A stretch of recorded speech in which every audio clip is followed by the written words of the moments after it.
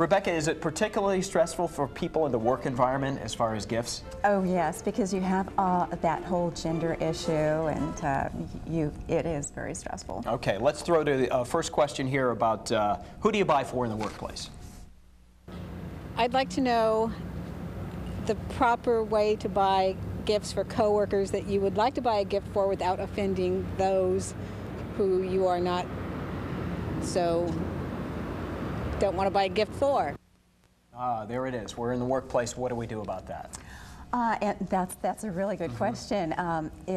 Well, all gift giving in the workplace is not equal, and it really shouldn't be, because you should give gifts for people that you really want to give gifts for. So please do that privately. Maybe at lunch, wrap that gift and give it privately so nobody feels awkward. Okay, then we get into the teacher thing. When you have multiple teachers, listen to this question.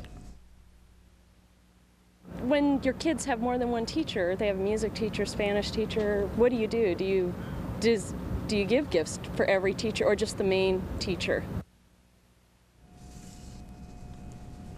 Okay, main teacher or other teachers?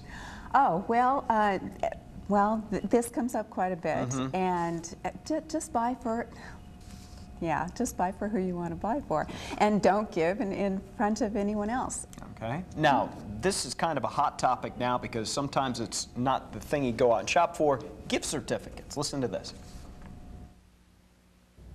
Well, my question is, are gift certificates appropriate gifts for teachers, and if they are, how much should you spend?